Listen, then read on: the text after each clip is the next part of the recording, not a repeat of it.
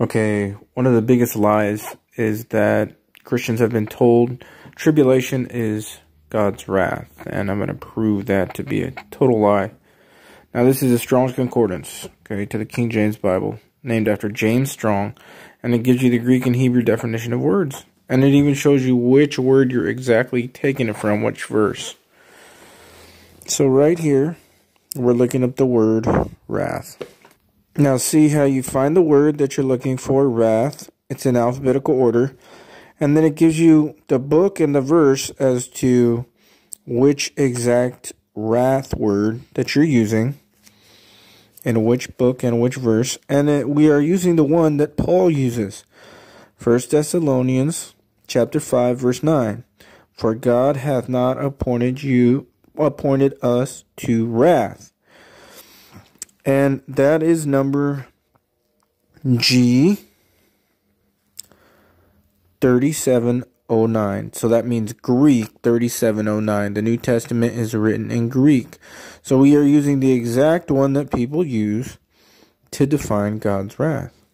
And here we are, Greek 3709, wrath, and it says desire, violent passion. See that?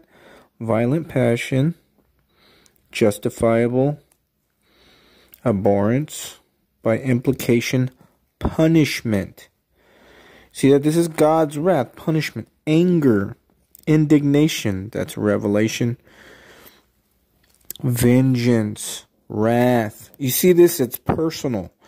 It's God taking justifiable, violent passion, anger, desire. See that? That's wrath. That's God's wrath from his heart.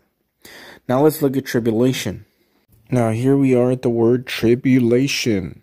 Now we're going to use the one in Matthew chapter 24 verse 29.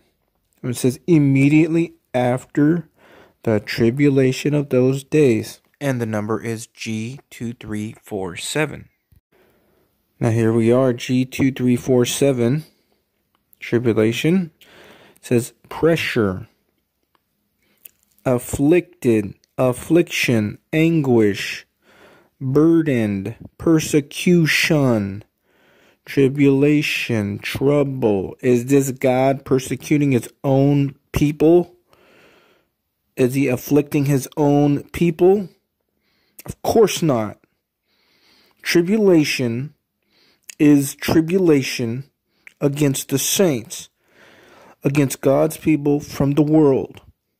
God doesn't persecute his own people.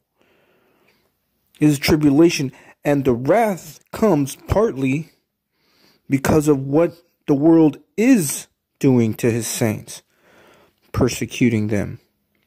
Tribulation and wrath are not the same thing, and this is the great lie, one of the great lies in Christianity.